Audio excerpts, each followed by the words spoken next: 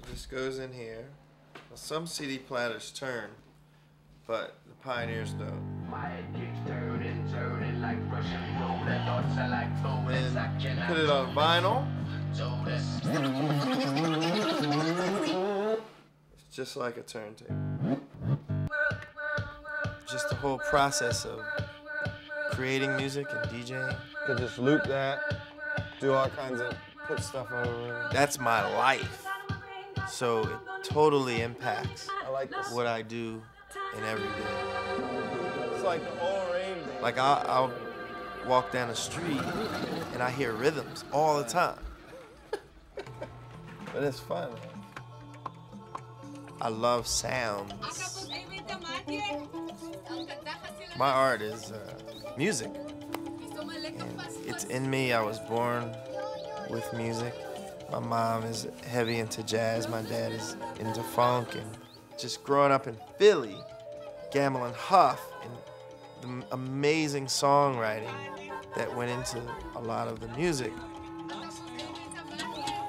As I grew older, teenager in the 80s, this is when technology really came into play. So where you have too many sounds.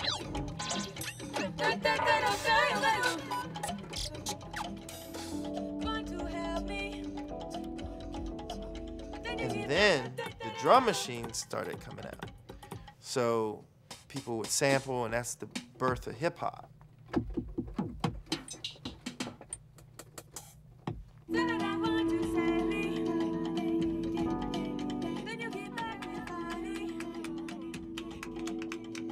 Sister Gertrude Morgan recorded her original recordings in 1969, 1970, which is just her voice and tambourine.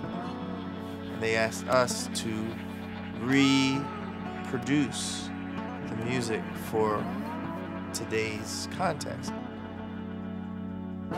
So I did the beats first because just as a DJ, I think rhythmically all the time.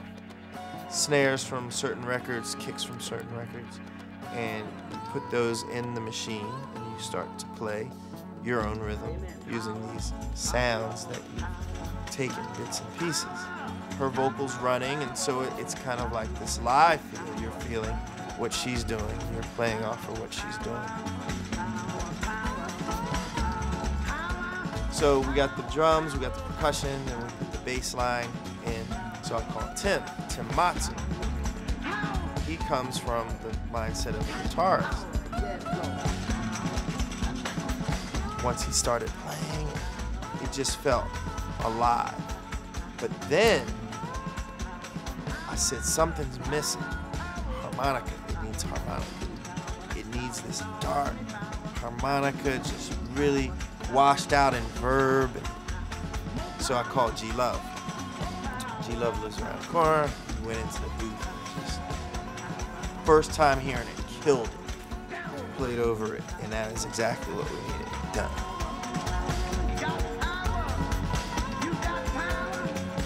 And it's put Sister Gertrude that recorded something in the 70s into today's context.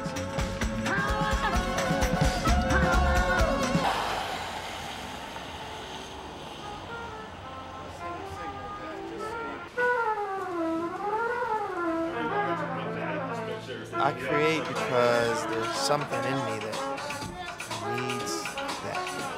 There's something saying you need to create music in the studio that comes from within, and you need to be this messenger where you're sending a message through the music of others.